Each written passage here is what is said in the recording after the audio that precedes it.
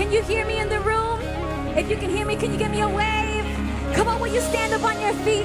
We're going to jump into worship. We are just so excited that you joined us today, whether you are in the room or you are online. God is good. His mercy endures forever. And we're going to jump into worship in just a second. But the word says, let everything that has breath, let everything that has breath, praise the who? Praise the, oh no, praise the who? Praise the Lord. Amen. Well, let's pray together. Father God, we thank you for your presence, God, that is already in the room. We didn't have to usher it in. You are with us in the day. You are with us in the afternoon. And you are with us in the evening. You are with us when we rise and when we fall. You're with us in the valley. You're with us in the mountain. And because you're with us even in the valley, we call the valley blessed. And so we thank you for this moment. God, would you do beyond what we expect? Would you meet us in our praise? We thank you in Jesus' name. And New City Church says, amen. Kim, will you lead us? Hallelujah. Come on, can we clap our hands for Jesus? Hallelujah. He's so good. He's so awesome. We come to lift his great name today. Hallelujah. Did you come to praise his name today? Oh, yes, we're going to lift his name high. Hey. Hallelujah. Can we clap our hands? Hey. Come on. Everybody clap your hands. Hey. Come on in the balcony. Let me see you clap. Hey.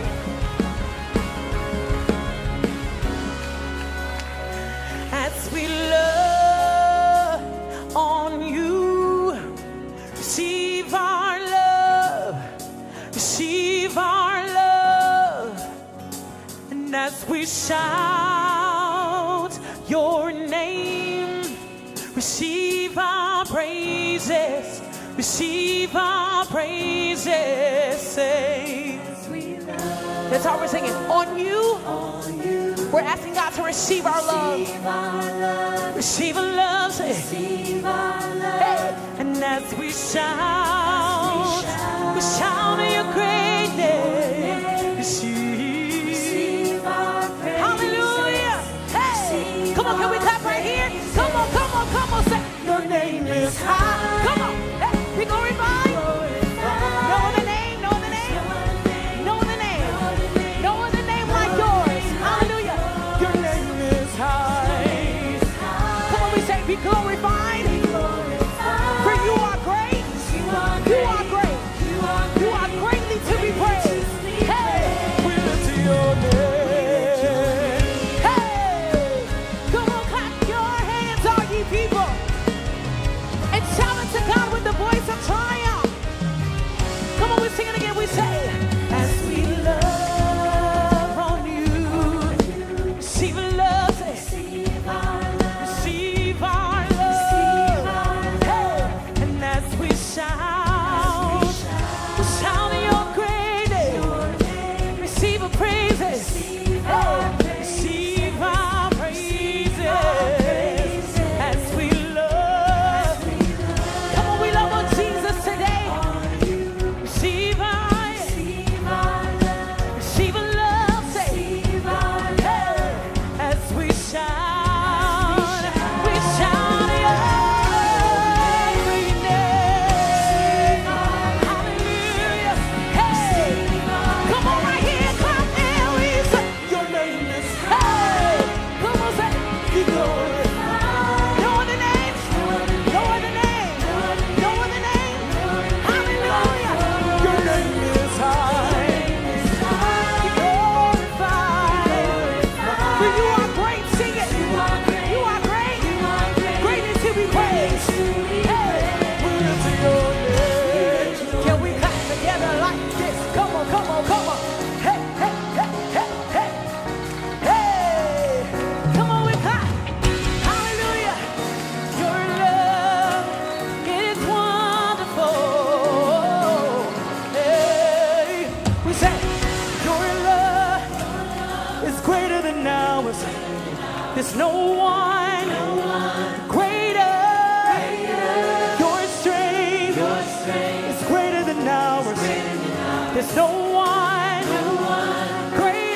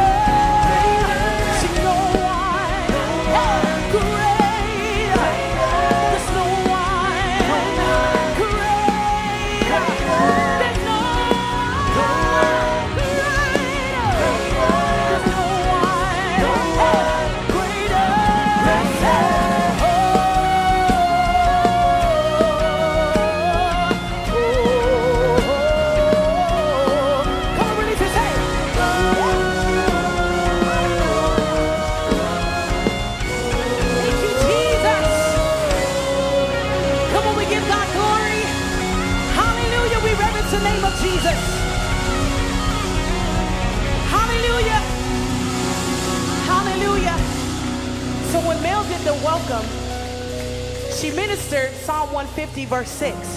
It declares, let everything that hath breath praise the Lord. And then it goes to say it again, praise ye the Lord. All right? So this is a new song, but the Bible also declares in Psalm chapter 149, it says, sing unto the Lord a new song. Amen. So we're going to sing unto the Lord a new song today. All right? So can we sing this together? We're going to say, let everything that hath breath praise the Lord. Praise the Lord. You guys gonna try that with us? All right, I see you. Hey, hey, come on, clap. Can we clap together like this? Hey, come on, clap. Come on, clap. Can we clap together like this? Hey, hey, let everything, come on, have breath. That has breath. Praise the Lord. Praise the Lord. Praise the Lord. Come on, say, let everything. Come on, say, that has breath. That has breath. Praise the Lord. Praise the Lord. Hey, I'll praise in the valley. Praise on the mountain. Woo! I'll praise when I'm sure. I'll praise when I'm doubting. Woo! Hey! I'll praise when outnumbered. Hey! Praise when I'm surrounded. Yes, Lord. 'Cause praise is my water. Hey! My enemies drowning. Hallelujah!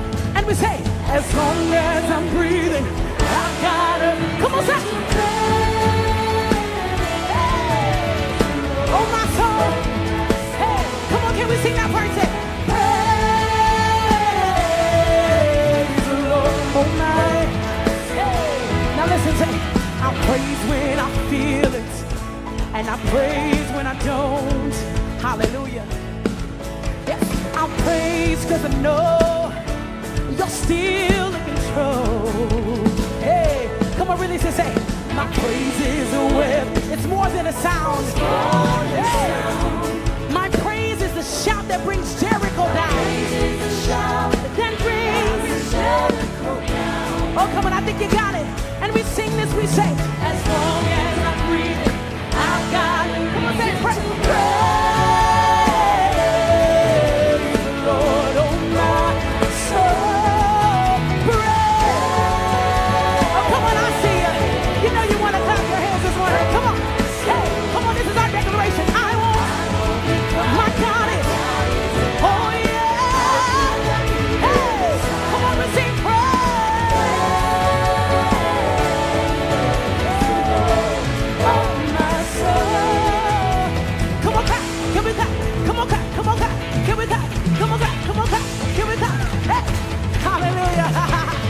Praise 'cause you're sovereign, praise 'cause you reign, praise 'cause you rose and defeated the grave.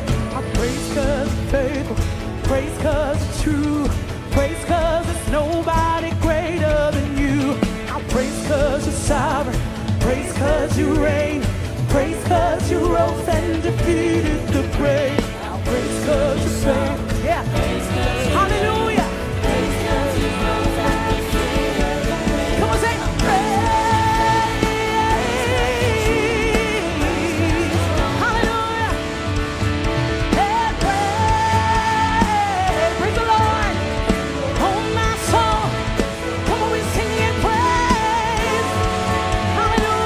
Praise the Lord, oh my soul.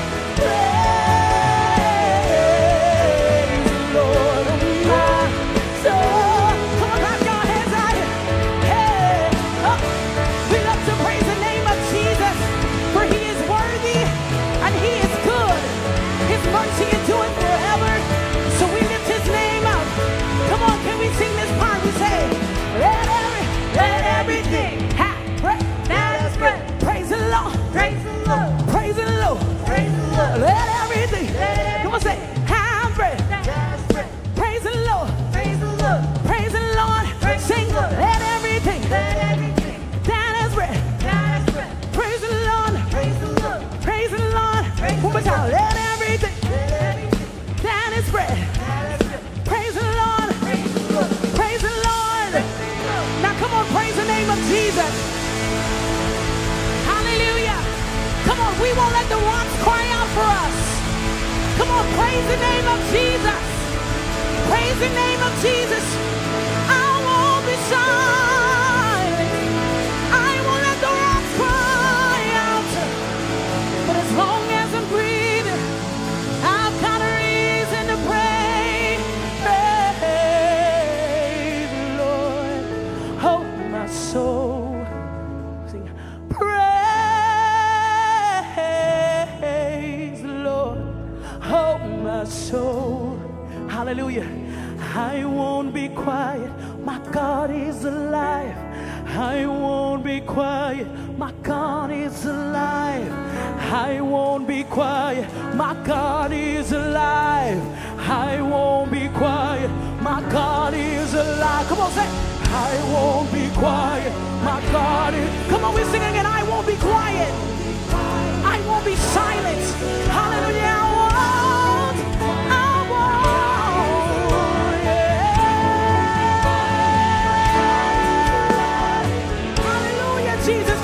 Our voices to our Father, we worship Him. Hallelujah.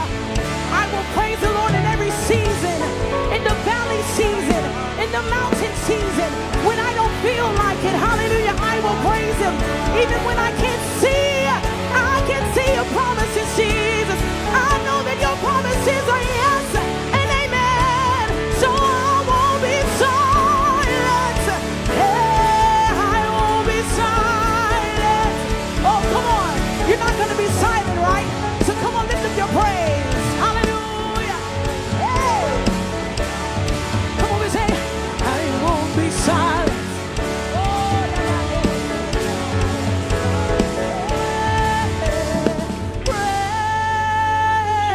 Praise the Lord, oh my soul. Praise the Lord, oh my soul. Hallelujah. Come on, praise His name. Worship the name of Jesus. He's so good to us. Does anybody love Him? Does anyone love Him? Come on, He gave us the activities of our limbs today, so that's why we're able to clap. That's why we're able to lift our voices. It's His breath inside of us. So we're using that to give it back to Him. Amen. So because we have the activities of our limbs, I want us to do something corporately today. Let's lift our hands before the Father. And I want us to fix our eyes on Him. He is our center. He is our focus. And we just want to declare how beautiful He is. Come on, think about how good He's been to us. Come on, we think about it. He is beautiful. What a beautiful name.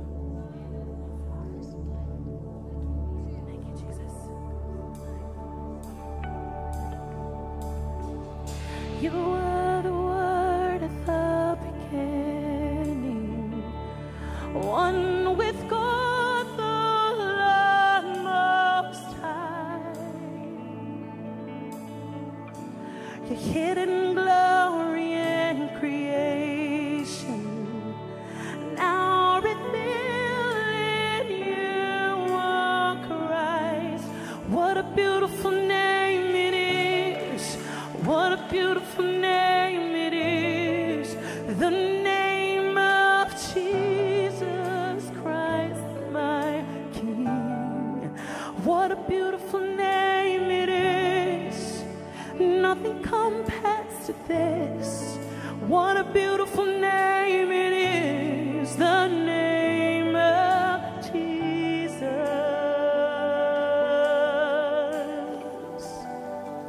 Come on, we sing. You did it. You didn't want heaven without us. Oh, So Jesus, you come on, if you know it, sing it with us. Oh, my sin was great, your love was greater. what can separate? Woo. Come on, sing it with us. What a wonderful name it is. Hey.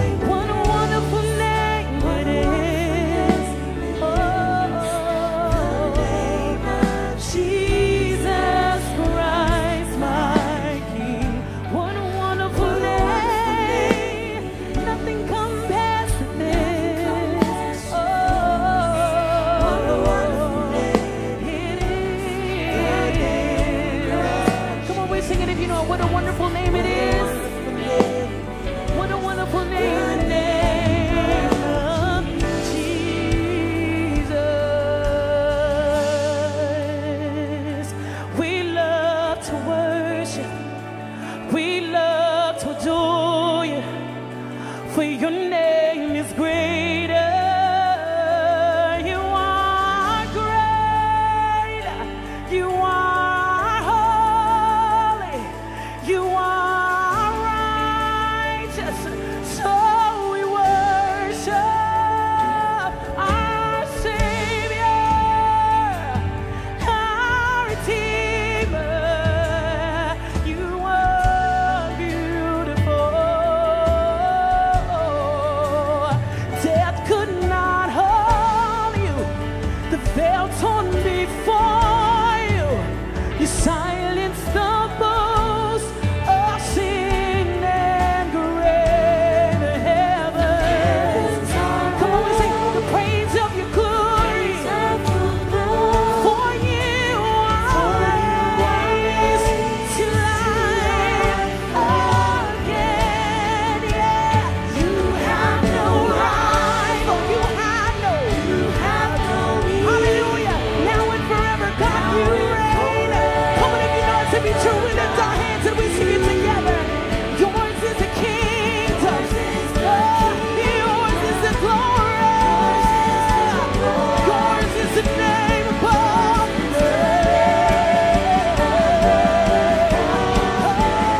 What a powerful name. What a powerful name is.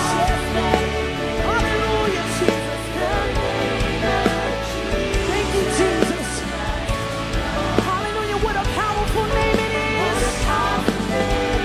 Nothing can stand against. We sing, what a powerful name it is.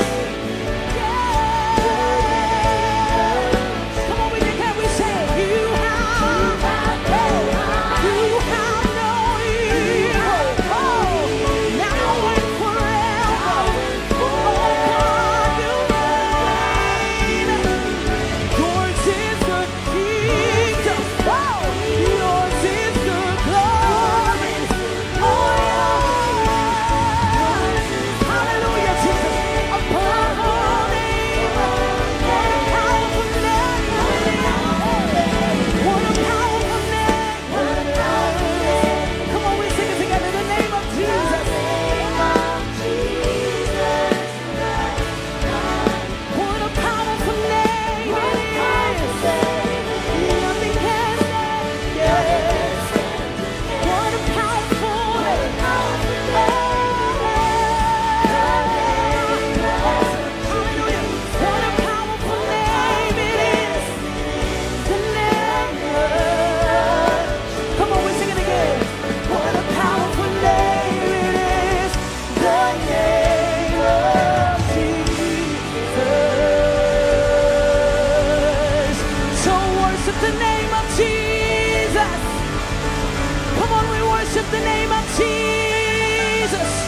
Adonai, Adonai,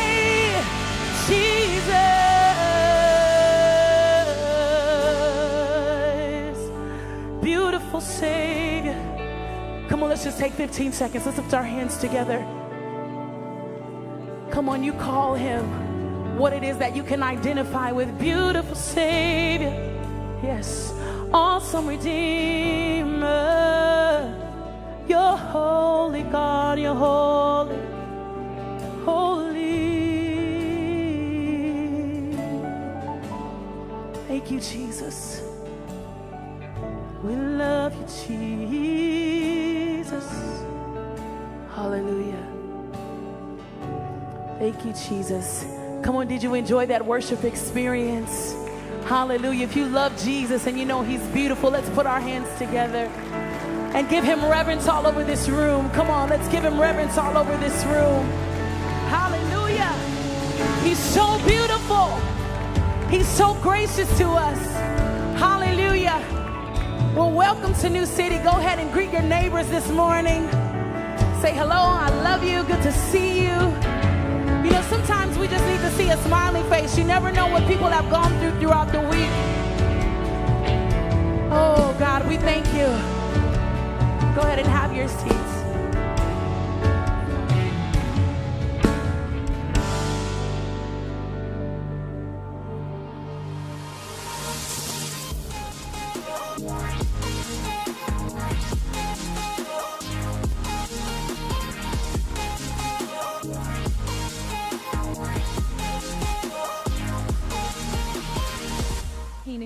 My name is Brittany. And I'm Juan. And we want to welcome you to church this morning. It's our goal for everyone who joins us for Sunday worship to feel at home. So if you're new with us, come see our team at the Connect Corner after service. We would love to get to know you and answer any questions you might have about New City. And if you're joining us online, we invite you to text CONNECT to the number at the bottom of the screen, 312-313-2729. We want to reach out to welcome you and share more about all the ways you can connect with the life and community of New City. Every month, we gather to worship, pray, and spend time in God's presence together as a church family. We have seen God move mightily at our monthly prayer meetings, and we encourage you to make it a priority to join in on these moments. Jesus said, "Ask and it will be given to you. Seek and you will find. Knock and it will be open to you." The only way to fail at prayer is to not pray, and the best way to get started is to pray alongside other believers. This month's prayer meeting is this Wednesday at 6:30 p.m. at the Lawrence Academy Center right here at the campus of North Central College. For more directions or other details, go to newcity.life, and we'll see you on Wednesday. We've had an incredible summer at New City Youth, and next Sunday, we're ending the summer together with that youth after party. Get ready for an epic day through downtown Naperville, with stops at the legendary Lou Malnati's for Chicago-style pizza, a refreshing break at Starbucks, and then we'll spend the rest of the afternoon swimming and playing volleyball at Centennial Beach. Now that sounds like all the ingredients for an unforgettable day. Just meet us in the lobby after service next Sunday, and we'll head out from there. Make sure to register at newcity.life. Every single week, God is using the ministry of New City to help people find new life in Jesus, find freedom from sin, find purpose and meaning, and find community and belonging. Last week, we got this message from Adam Bear. I recently relocated to Naperville for work, and I was looking for an opportunity to build friendships in the area. Community is a necessity for everybody, and New City does a great job of creating those opportunities, not just through church services and small groups, but by creating opportunities to be of service and work as part of a team. I truly don't believe I would have some of the friendships that I have now if the LED wall didn't need to be set up every week, and I'm so grateful that I can be a part of that team. Each time you give, you are directly impacting those who have yet to receive the new life, new way, and new purpose that we find in Jesus. Today, you can give in one of three ways: on our app, on the New City website, or by texting a dollar amount to the number 84321. Thank you for your faithful support, and may God bless you as you give. God is speaking this morning, and He has a word for you. Have an awesome Sunday, New City.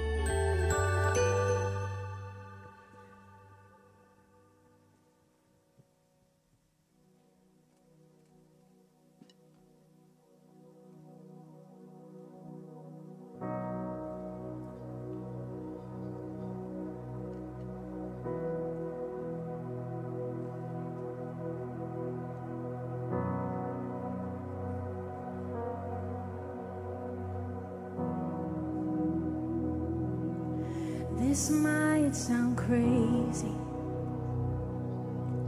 but we've only just begun. It's the ever-ending story of a never-ending love. So much lies behind us, so much still to come. It's the everlasting glory of the everlasting one. Sometimes we gotta rise, sometimes we gotta fall, sometimes we gotta lose ourselves to find our way home. Sometimes we gotta break before we're ever made whole. Isn't it a journey? Isn't it beautiful?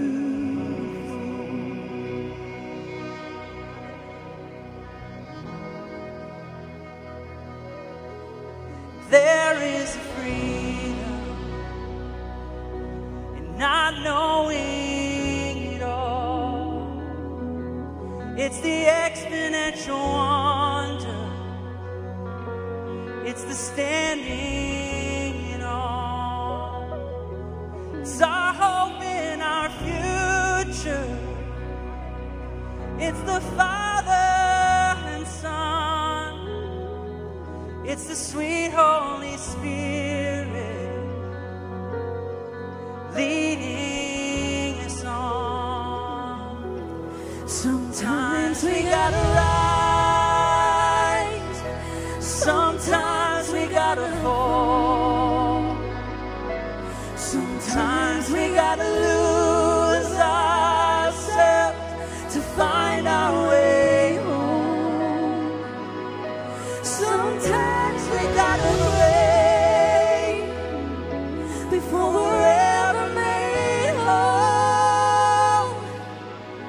Isn't it true? Isn't it beautiful?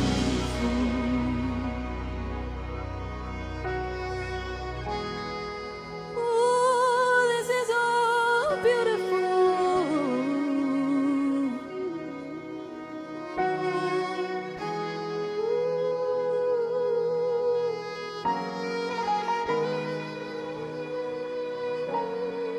Praise God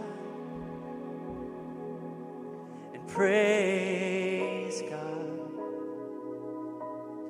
We praise God.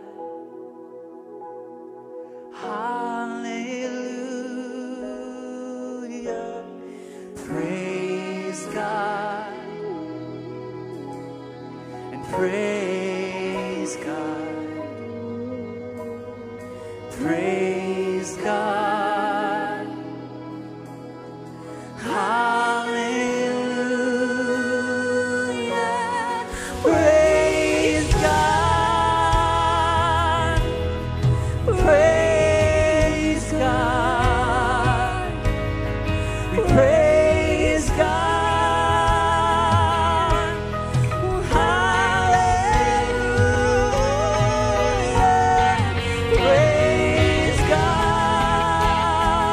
God. Praise God.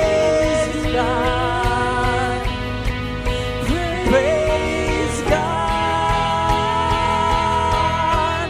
Hallelujah.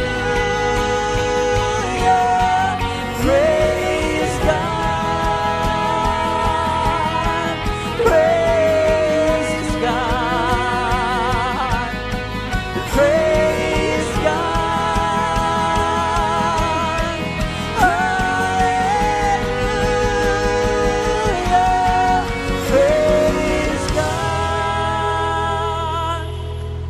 Praise God. Praise God. Hallelujah.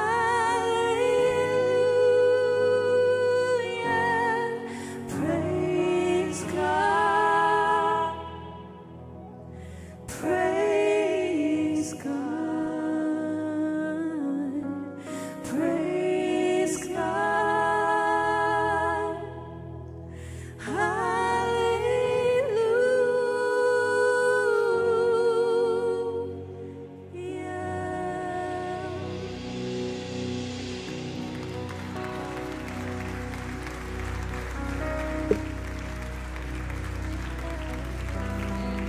If you could stand for the reading of God's word this morning, stand up on your feet for me. 2 Kings chapter 4, starting from the 18th verse. When the child had grown, he went out one day to his father among the reapers, and he said to his father, "Oh, my head, my head."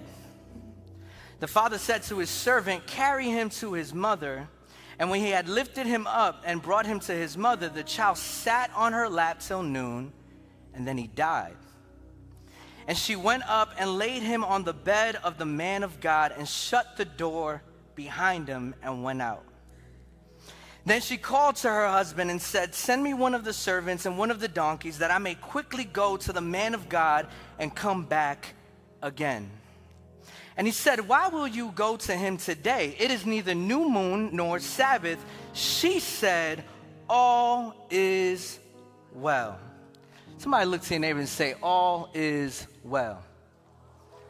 Come on, that neighbor ain't want to talk to you. You look to the other neighbor, say, "Neighbor, I don't know what you're going through today, but all is well." Then she saddled the donkey, and she said to her servant, urge the animal on. Do not slacken the pace for me unless I tell you. So she set out and came to the man of God at Mount Carmel. When the man of God saw her coming, he said to Gehazi, his servant, look, there is the Shunammite. Run at once to meet her and say to her, is all well with you? Is all well with your husband? Is all well with the child? And she answered, all is well. And when she came to the mountain to the man of God, she caught hold of his feet. Gehazi came to push her away, but the man of God said, leave her alone, for she is in bitter distress, and the Lord has hidden it from me and has not told me. Then she said, did I ask my Lord for a son? Did I not say, do not deceive me? He said to Gehazi, tie up your garment and take my staff in your hand and go. If you meet anyone, do not greet him, and if anyone greets you, do not reply. Lay my staff on the face of the child. Then the mother of the child said, as the Lord lives and as you yourself live, I will not leave you. So he arose and followed her. Gehazi went on ahead, laid the staff on the face of the child, but there was no sound or sign of life. Therefore, he returned to meet him and told them, the child has not awakened. When Elijah came into the house, he saw the child lying dead on his bed. So he went in and shut the door behind the two of them and prayed to the Lord. Then he went up and laid on the child, putting his mouth on his mouth, his eyes on his eyes, his hands on his hands, and he stretched himself upon him. The flesh of the child became warm. Then he got up again, walked once back and forth in the house, and went up, stretched himself upon him again. The child sneezed 7 times, and the child opened his eyes. Then he summoned Gehazi and said, call this Shunammite. So he called her. And when she came to him, he said, pick up your son. She came and fell at his feet, bowing to the ground. Then she picked up her son and went out. Anybody ever heard the phrase, don't get your hopes up?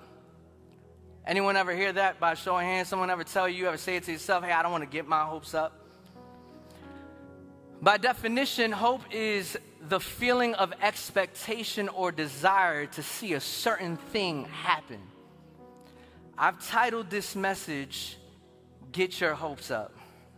Let us pray. Father, allow us to have hope again. In Jesus' name we pray.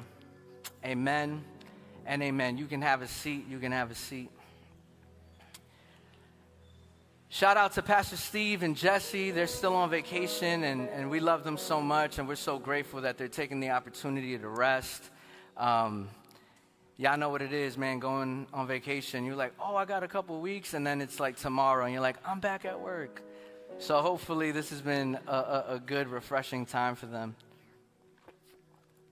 I don't know about you, but our main text this morning is kind of one of those Bible stories that, like, I could probably just ask the worship team to come back up here. We could worship and then just dismiss. Just the text itself, just, it encourages us already. It already begins to kind of build the faith and the hope that is our prayer this morning. But before we jump into our main text, if you've ever heard me preach before, you know that I like to highlight the context before we dig in deep into the text, because I believe that the context is what's going to give us the power of the text that we're reading today. So there's a couple of things that we need to unpack here. Who in the world is this Shunammite woman?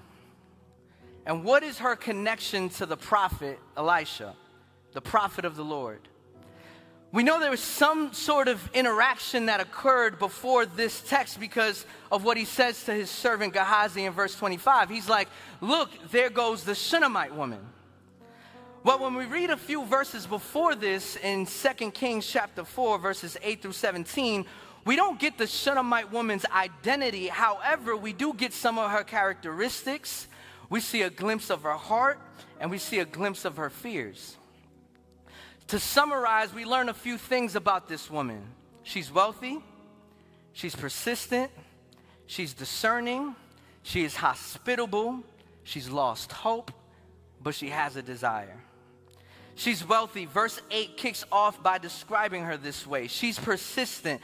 We already see in verse 8 that she would urge the prophet to eat some food, so she must have been Colombian because she just wouldn't take no for an answer. Guys, I'm Colombian, y'all. Don't get offended. I know I look like a white boy, pero cálmate, tranquilo, okay? Estamos bien aquí. Mario, why you made me say that, bro?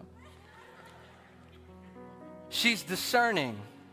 The Bible tells us that this prophet was coming into town, and she noticed that this is a man who was being used by God. She tells her husband in verse 8, this is a holy man of God, which points to her belief in God. She's hospitable. She continues to tell her husband in verse 10, let us make a small room on the roof with walls and put there for him a bed, a table, a chair, a lamp, so whenever he comes to us, he can go in and stay there. So she didn't just do the bare minimum. She didn't say, hey, he could crash on the couch. She said, let's build a whole room for this man. See, but we also know that she's lost hope. Elisha, the prophet of the Lord, was so moved by her hospitality that he wants to thank her and he wants to bless her. He tells his servant Gehazi to go get her and ask her what can be done for her. He was even like, hey, let her know I have a really good connection with the king. If she wants, I could put in a really good word for her. But she was content. She said, I'm good. I'm among my own people. I'm good. I don't need you to do that for me. But then the prophet persisted and asked his servant, what can we do for her?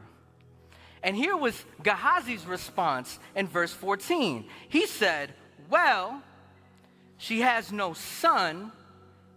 And he must have been from Chicago because he ain't hold back. He said, and her husband is old. Like, man, you could have said like further in life, you know what I'm saying?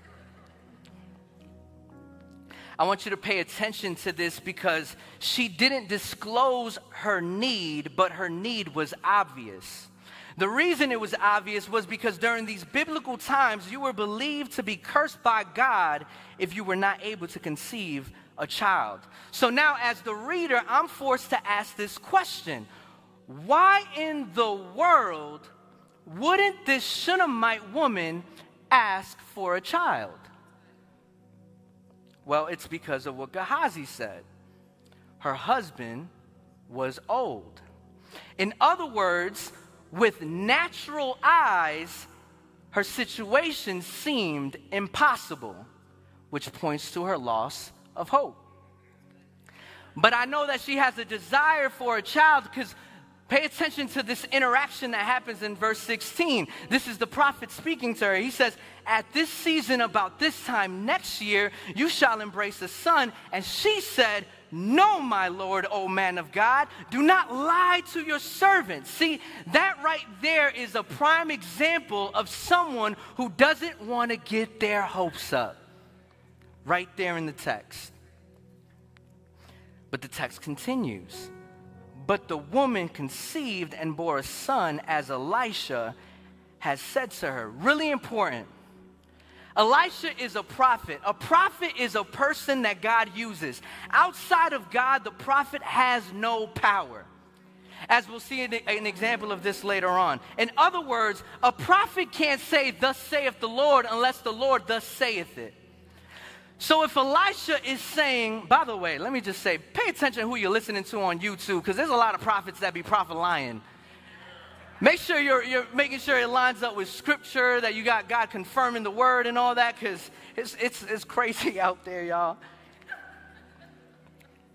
If Elisha said, in a year you will conceive a child, it is because Elisha the prophet is discerning the Lord saying, in a year you will conceive a child. And that is an important foundational piece of truth, because here's what we have to know. When the Lord speaks, things happen. The question should never end with, what does my situation look like? Maybe that's where you start. But the question you finish with should always be, what is God saying about my situation?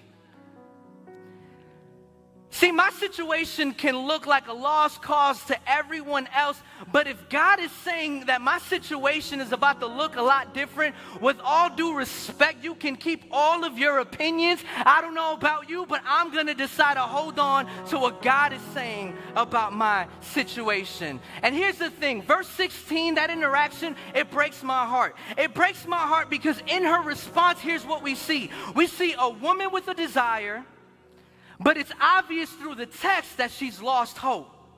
The reason she's lost hope is because she's coming to a conclusion about her situation through pragmatic reasoning. She's accepted what appears to be obvious, and that's the problem. See, I find it funny that the woman who was able to discern and was able to spot the hand of God over this man's life and see how he's working in miraculous ways all through the land was unable to discern that God wanted to do something special in her own life. And the reason for that being is because it appeared to be impossible. Allow me to pitch a tent here for a moment. I would strongly advise and encourage you, pay attention to the things that appear to be impossible all around you. Pay attention to those impossible situations all around you, because maybe, just maybe, that's the place that God is trying to do something special. Maybe, just maybe, it's in that impossible situation that God is trying to bring forth life. Maybe, just maybe, that's the situation that God wants to move in. I don't know who I'm speaking to this morning, but does anybody agree that there's power in the maybe? New City Church, are there a handful of people in the room? Maybe a couple dozen people in the room? Maybe a few people in the room? Matter of fact, I'll take 2 people. Matter of fact, no, I'll take 1 person in the room. Is there anyone in the room that wants to see God do the impossible again? That wants to see God bring life to dead things again? That want to see God bring life to barren things again? I don't believe you. If that's you, can you give God a shout of praise in this place?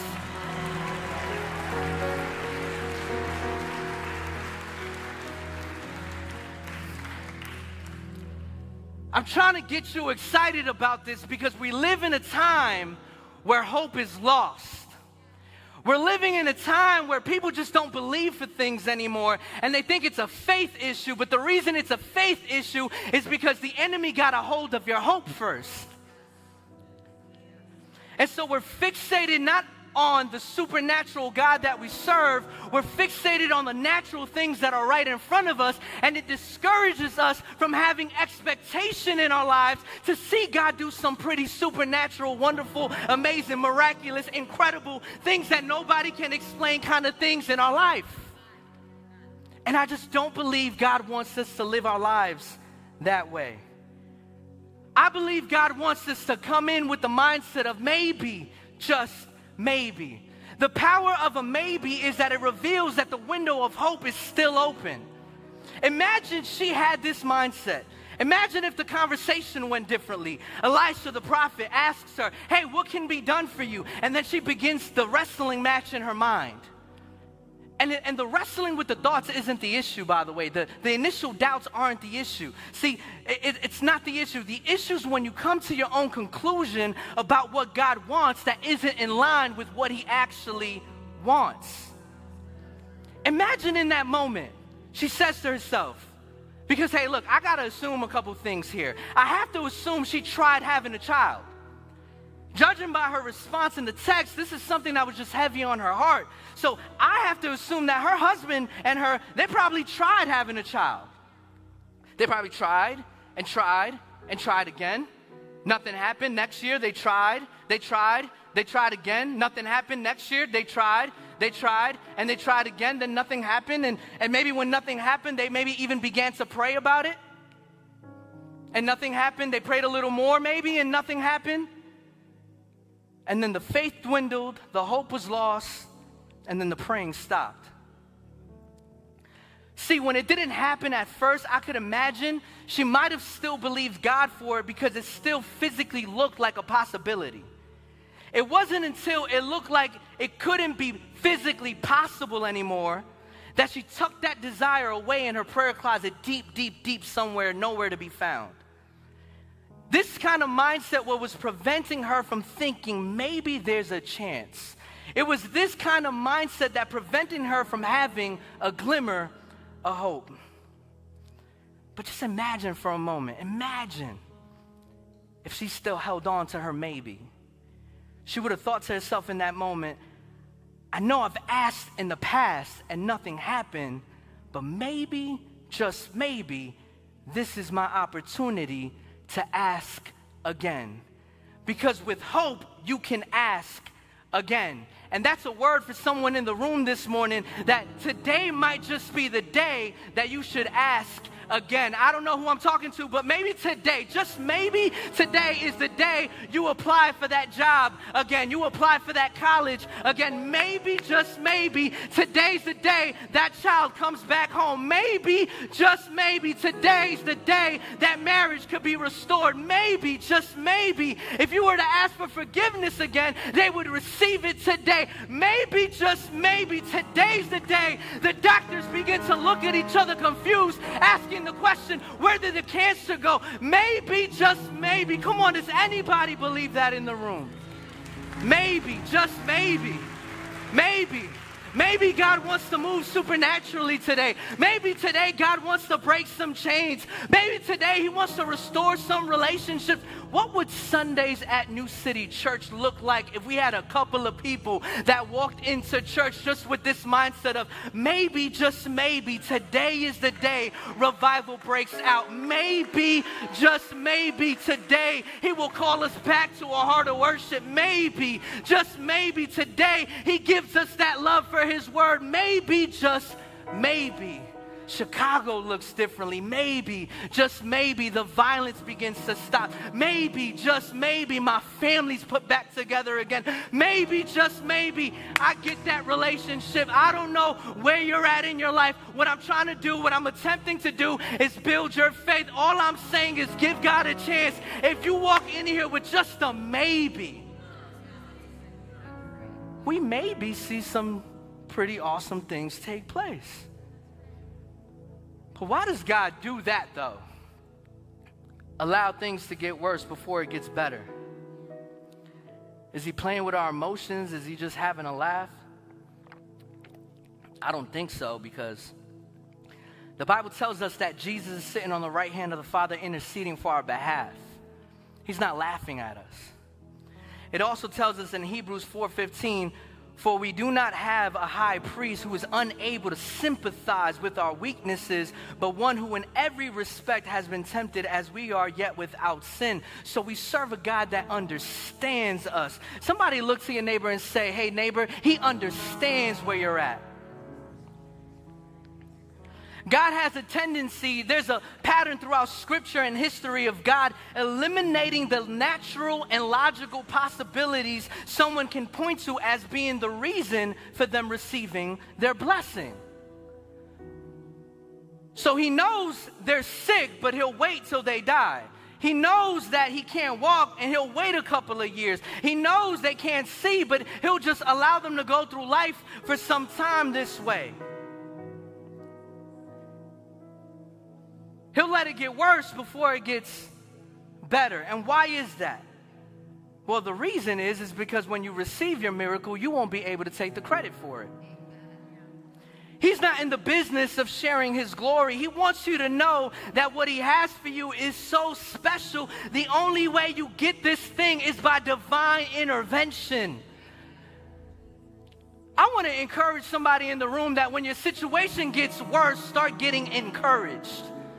When your situation starts to look like it's about to die in a coffin, start celebrating and giving thanks to God, because now you know that the doctors can't do nothing about it. Now you know that no family member can do anything about it. Now you know there ain't a person that you can call that can do anything about it. If you know God has put something in your heart, He's made a promise to you, but it doesn't look like it's about to happen, guess what? You're in the perfect position for divine intervention. You're in the perfect position for God to show you His power, show you His dominion, show you His glory. So we're like the Shunammite woman.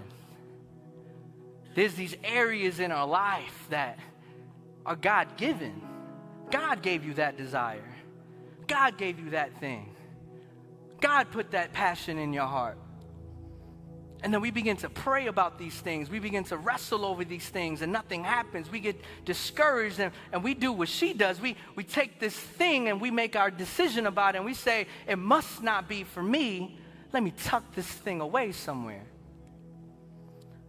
Because the clock is ticking and time is moving on and nothing is happening. For a second, I want you to really lean into this for a second. What are these areas in your life? Holy Spirit, as I'm preaching, I pray you allow this to surface. I'm asking you specifically. I'm not talking to your neighbor. I'm talking to everybody in the room. If you're looking, if you're watching online, I don't know what camera to look at, but ask yourself this question this morning. What is this area in your life that this morning the Holy Spirit is not leaving alone? He's just poking at your heart right now. He's reminding you of that thing. What is that thing that you have tucked away somewhere? God put me on an assignment this morning to remind someone there's an area in your life that he's not done with yet. There's an area in your life that he's not done working through yet. There's an area in your life that may seem dead, but that don't mean that he's done. Death never means that God is done. The evidence of the cross proves that death never has the final word over our situation. So here's what's interesting now, with all that context and all that information, let's get to the main text this morning. The woman I just spoke to you about sounds a little differently than the woman we read about to start this sermon. And that's because that experience she had with the prophet was transformative. The experience gave her a revelation of what hope in God looks like despite the situation looking impossible. So by the time we get to our text today, there's a couple things that we see. We see that this woman experiences a tragic event. She experiences something that she was familiar with in the past, and that's heartbreak. I feel comfortable enough to say that this tragedy, though, was on a whole other level. Because, friends, it's one thing to deeply desire something that seems unattainable, especially when it feels like God gave you that desire, but it's a whole other thing to finally attain it, attain what you've been wanting, attain what you've been craving, attain what you've been desiring, and then seeking God for it, and then just lose it.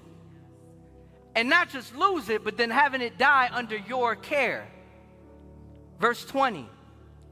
And when he lifted him up and brought him to his mother, the child sat on her lap till noon and then died. Now, I don't know about you, but I can't imagine the anguish one must feel in a moment like that. And I don't want to just look past this as just a biblical story. This really happened, and this really happens. I don't wish this on my worst enemy. But I am grateful that the Bible doesn't shy away from highlighting real tragedy and heartbreak that the people of God go through in their lives.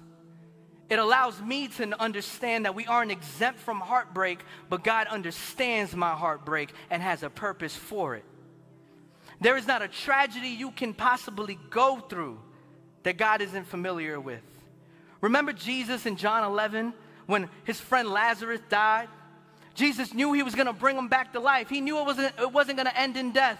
But that didn't exclude Jesus from experiencing those real emotions that you feel when you lose a friend.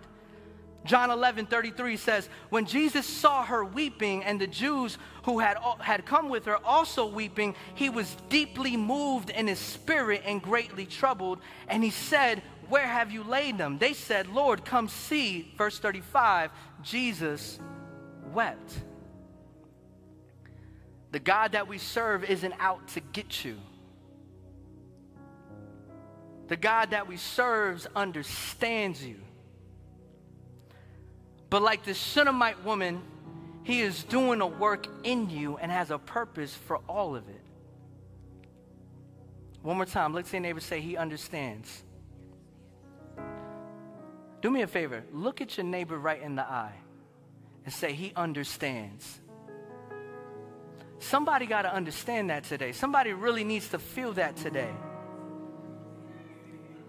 Like I was saying before, though, this version of the Shunammite woman is different. She carried herself differently. She responded differently. The woman we're reading about now isn't a hopeless woman. Although she may be in distress, she is now a hopeful woman, not lacking in pain, but full of hope. The Bible tells us that the son dies on her lap. She walks him over to the bed, lays him down, closes the door behind her. Then she interacts with her husband and says, hey, I'm going to go see the prophet of the Lord. I'm going to go see Elijah. Verse 23, the husband replies, why will you go to him today? It's neither new moon nor Sabbath. And she said, all is well. How can someone that just experienced what she experienced have the audacity to say something like that? Well, that's because with hope, all is well. And it's not delusionment. You can know that everything is not okay, but when you understand who is in control, all is well. I wish I had a couple people in the room that would remind their situation, hey, I don't know what you did. I don't know about this situation being dead. But I do know who's in control. And because he's still in control, I can still have hope, I can still have faith, and I can still give God praise in this place. Because if it's dead, it don't mean he's done. If it's getting bad, it don't mean he's finished. I can still have hope because it's all well, it's okay with the Lord. Now, ladies, I don't encourage you to keep these things from your husband, but I do want to highlight the fact that she doesn't tell her husband that the boy died. Mel, you better never, ever.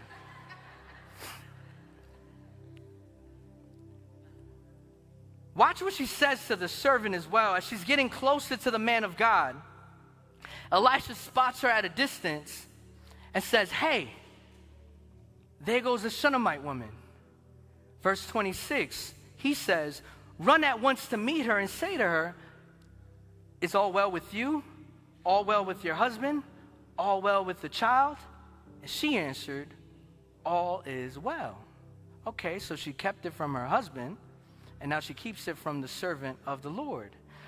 What you have to understand about these two instances of her not revealing what was going on to her husband and the servant Gehazi is that she knew something. She knew that the boy was now dead. She knew now what she didn't know back then, that her situation looked impossible again.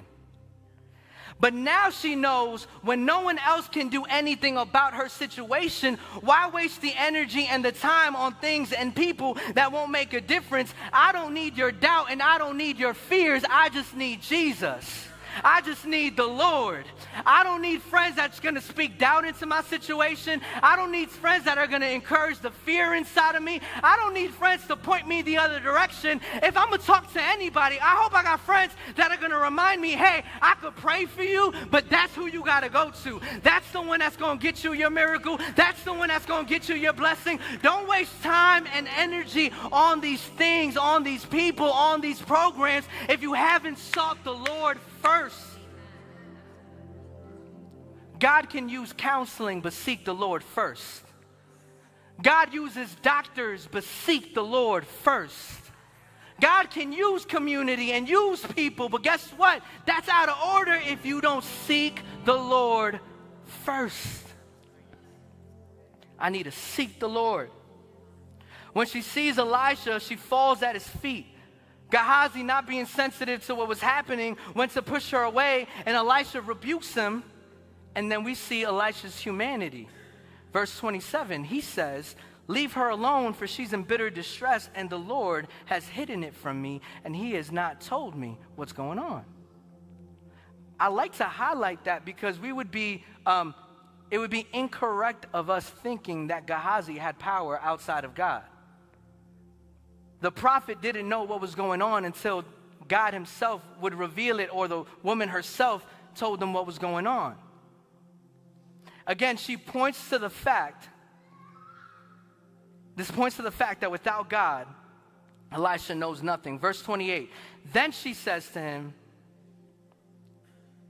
and I'm telling you, she must have been Colombian, because watch this. She's like, did I ask my Lord for a son? Did I not say, do not deceive me?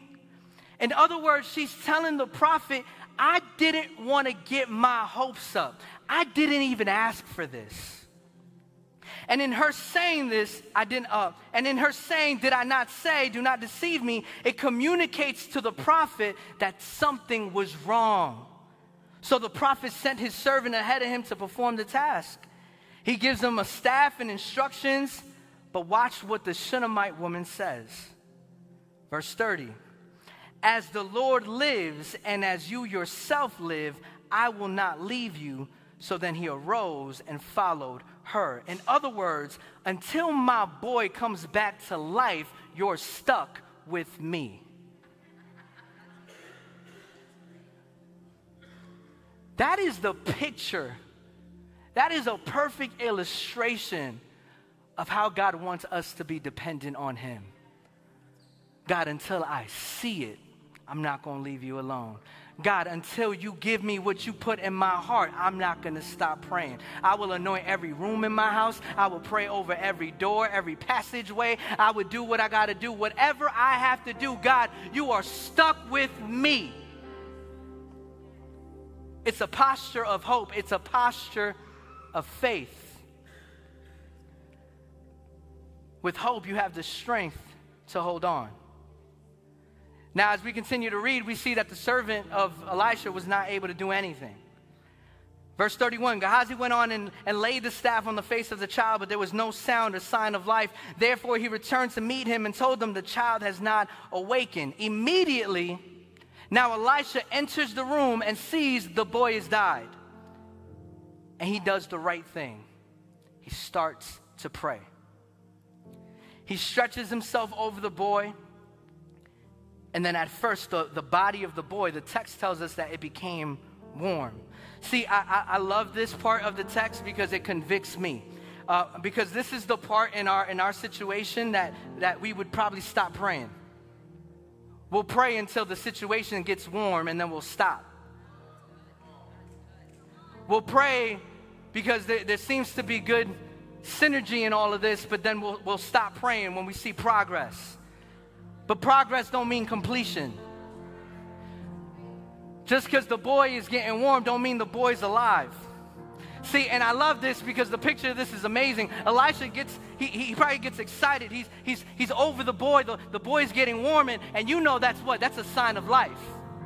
But then he walks around, and the Bible says he's just pacing back and forth for a little bit, and then I could imagine he's thinking about the Shunammite woman, and maybe, just maybe, this thought enters his mind, and he's probably thinking to himself, hey, I know I just prayed, and the body's warm, but that's not what she prayed for. That's not what she was asking for. She didn't want her boy to be warm. She wanted her boy to be alive. So then he comes back, and he starts to pray again. Somebody say, pray again. No, come on, I need you to really say it. Say, pray again. No, say it to yourself, pray again. Pray again, pray again, pray again. Whatever the situation is, and maybe it's gotten warm, pray again. If it still looks dead, pray again. You haven't gotten a response, pray again. You haven't even asked the first time, begin to pray. Do what you have to do, because your prayer request should never be, God, I want my situation to be warm, and I'll be content with that. No. Your prayer request should be, I want my situation to be alive again. There are parents in the room that are believing for children that have lost the faith.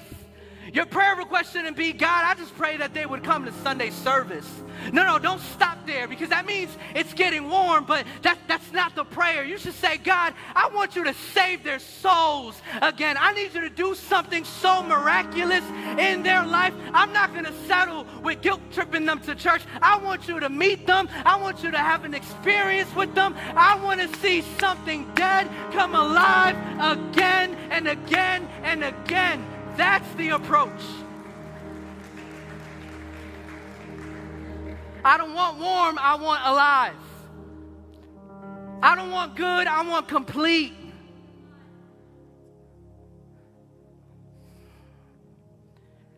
He goes back and intercedes again. And he asks the Lord again. And then the boy sneezes 7 times. And he comes back to life.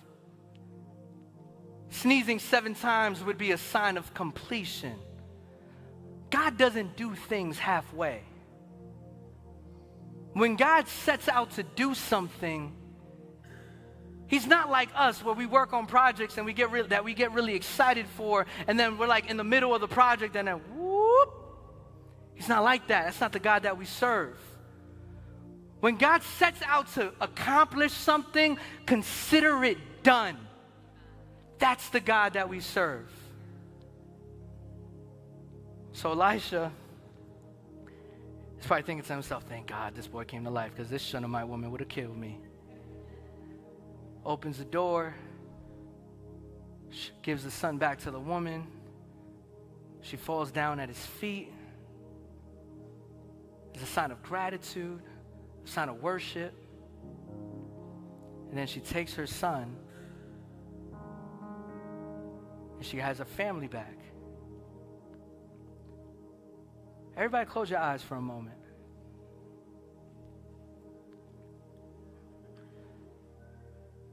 Just in this atmosphere right here, I want to ask you a question. I want to ask you the question that Elisha the prophet asked this woman in the beginning. What can be done for you? What is it that the Lord can do for you? Who's the person you're believing God for? What's the situation you want to see have life again?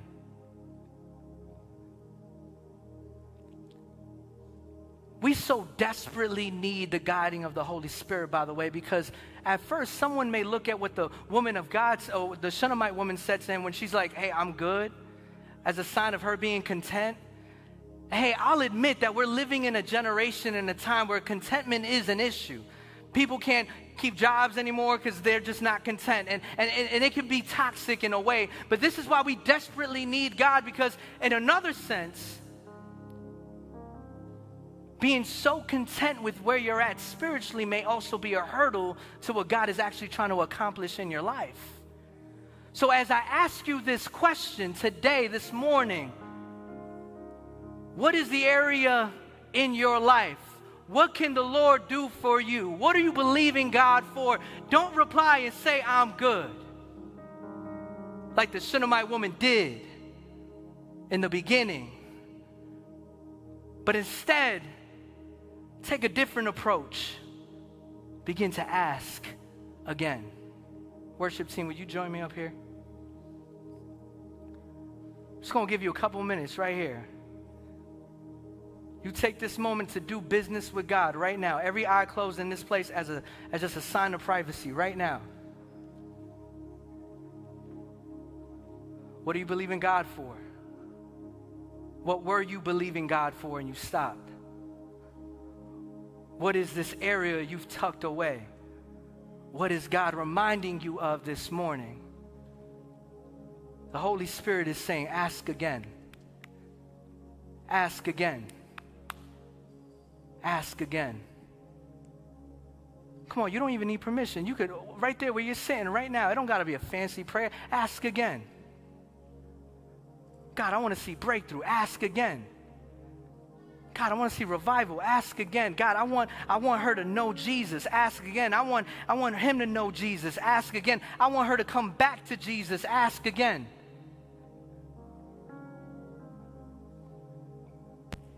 What is he tugging at this morning? Just a couple more moments. Holy Spirit, I'm praying you do surgery in this room. Holy Spirit, I pray you build hope again in this room. the enemy has gotten a hold of your hope. God, I pray you loosen that grip in the name of Jesus again. I pray you build courage in the room again. I pray you build faith in the room again. I pray you build hope in the room again. God, do what you have to do in the lives of your people again. God, I pray that you move in their hearts, in this room, in this place, virtually in the building, wherever it is that people are listening to this message. I pray you give them the courage to ask again. Team, can you lead us in a chorus or something? Just lead us in a song. Can I ask everyone to stand in this place? We're about to be done. I'm about to close. I feel like today, maybe, just maybe, today will be a transformative day for someone in the room today. I got to tell you, I got to be honest with you. When I was writing this message, you know, as pastors, as preachers, we always seek the Lord, but you could ask my wife. I kept saying to her, I was like, I don't know who it is, but I feel like God is literally handwriting this message for someone so specifically this morning. And so I don't want to rush this moment. I want you to have your time with Jesus. I'll come back and I'll close in just a second, but as the team leads us in a chorus, as a sign of worship, of praise, of expectation, of God just building your hope again, of God just building your faith again, can you lift up your hands? Come on, talk to God. It's just you and him. Talk to the Lord. Lead us, team. Come on.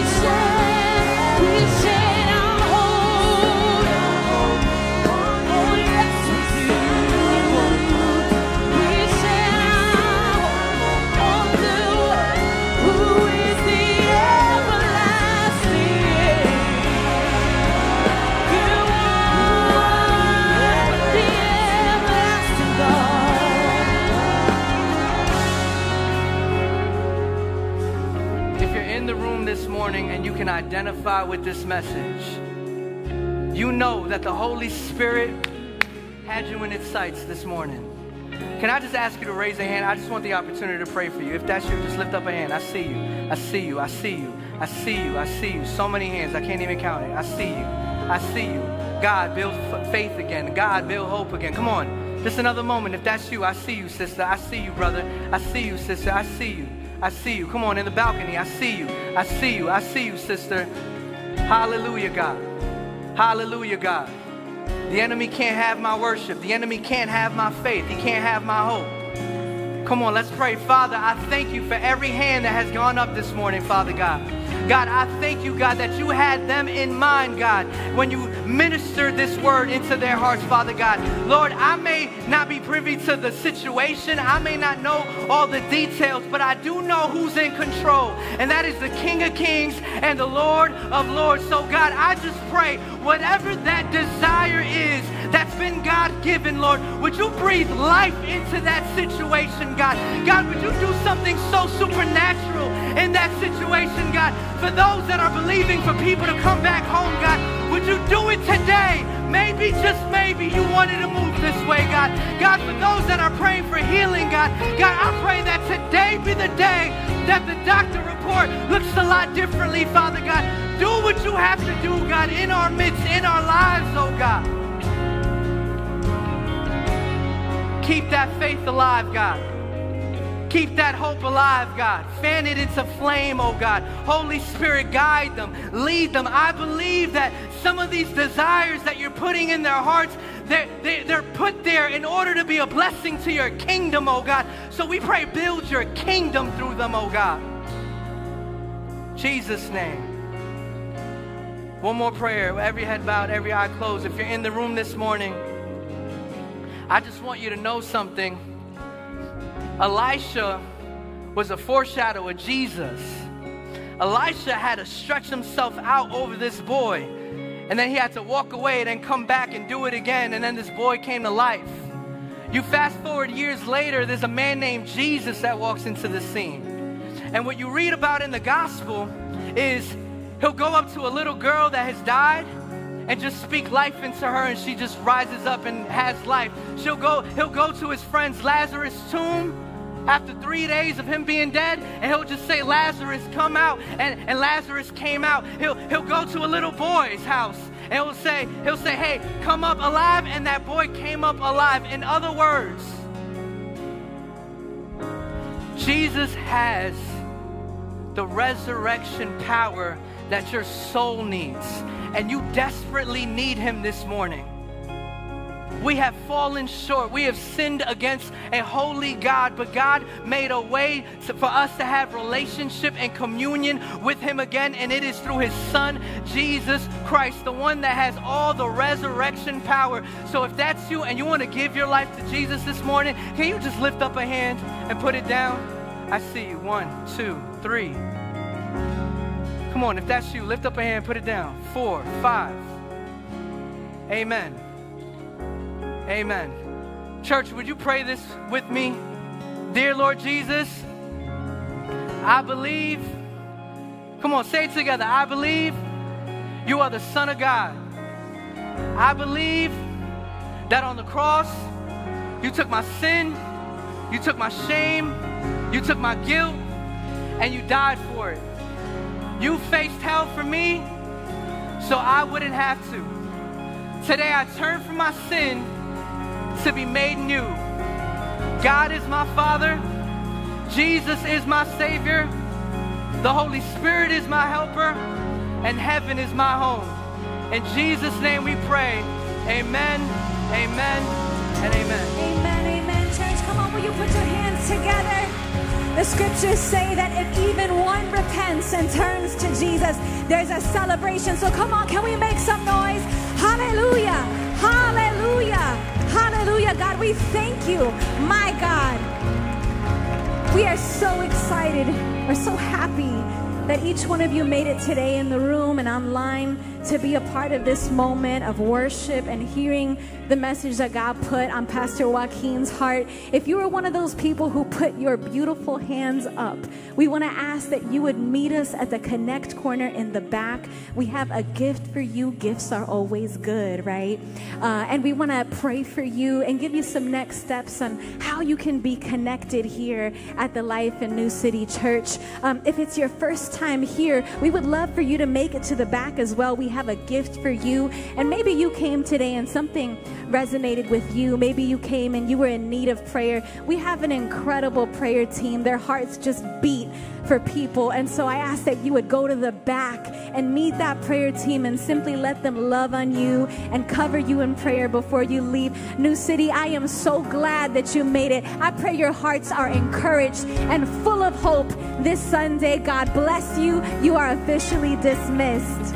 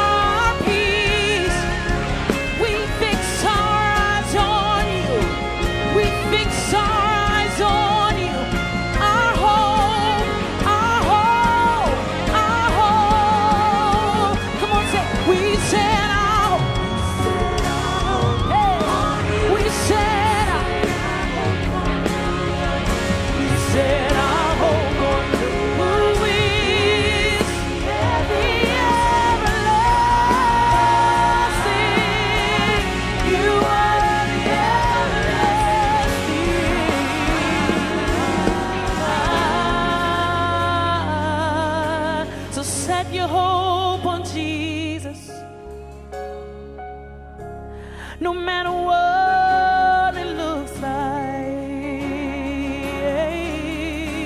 Set your heart